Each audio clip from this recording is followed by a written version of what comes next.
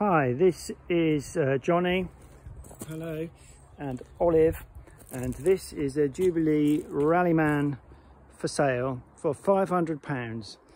There's a little bit of damp, which I'll show you in a minute inside, because these joins have lost their sealant and I was a bit slack and I didn't replace it. But you need to get up there and put some sealant in on both sides. Somehow there's a bit of water got in the top of this window in between the panes, which you'll see in a minute. The front of this is just screwed in because it's you know, too rusty inside, so it doesn't work the way it used to. It's a project. You might like it to be dirty, but I haven't finished cleaning it yet, so I am planning to clean all of it. It's clean inside. If you want it to be a tourer, you probably need new tyres, because it's just been outside for 10 years. The jockey wheel's fine. I guess the brakes will need some attention. It's dry apart from those three places that I showed you. You've got all the original fixtures and fittings, cooker. I don't know, the sink does drain out. We haven't used it very much. I don't know if the water heater works. The fridge, I haven't got to work, but I haven't cleaned out the flue or the gas jet for when you start it, which is possible by taking the fridge out, and fridges themselves can be £300. It's all cleaned out, but up to a point it's not super clean. You could do with another clean. A little bit of wear and tear. It's had lots of love. I've got one more of these cushions which I'm going to bring up. That is a table which can be replaced by the small down. She knows she's not allowed up there. I even put the curtains through the washing machine. And you'll see here where the damp is. So it's not great, you know, but it's fairly superficial. So you could actually, once it's dry, you could do a paint job on it, or you might want to do something bigger. You can see in this corner is where the water, which is, since I moved it, it's gone over to this side. Bit manky, dead flies, rainwater was over this side. Excuse me, somehow it was coming down into here.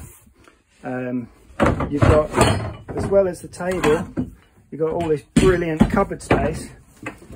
Sorry about the crashing and the banging and stuff. You've got all this space underneath, so belly boxes and so on. And here you'll see that this just needs to go back to its original place with some different screws, maybe a bit of wood there to reinforce it.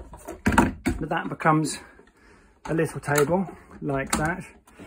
More excitingly than that, right, Olive, see if you can keep them interested while I pull the bed out.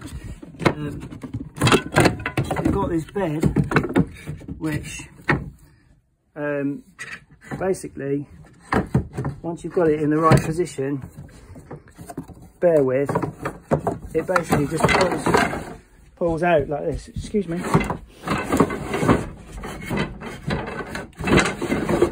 Which you know, it's much less cack-handed if you've got both of your hands. Anyway, excuse me, Olive. It comes all the way out to there and it makes a bed.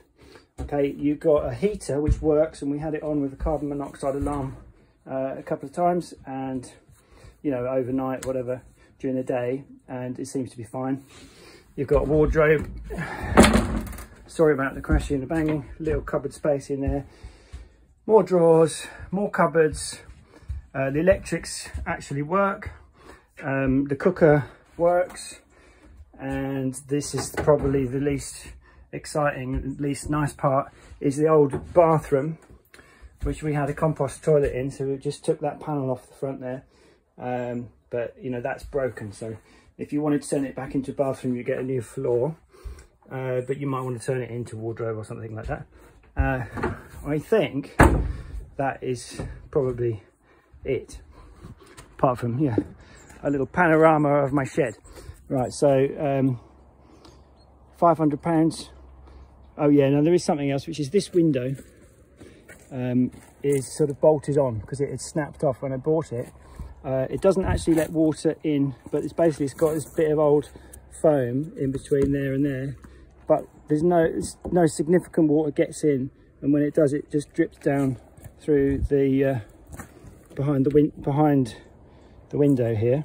but it's got no, the struts are broken. You probably need a new handbrake. You know, bit of new sealant around, and up here this has got been bashed a little bit, and it looks really bad, but I've never seen any damage from it.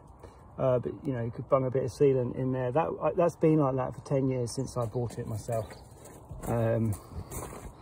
So I think it's probably a project if you want to tour with it, or it's just a really brilliant place. You know, loads of hours of fun have been had, kids drawing and playing and doing board games, and people sleeping. If you need an extra space, somewhere to get away, let me know if you want to buy it. It's near Lyme Regis, and it can tow, but like I say, I think you probably would, if you're going to tow it a long way, just keep an eye on the tyres. Right then, bye.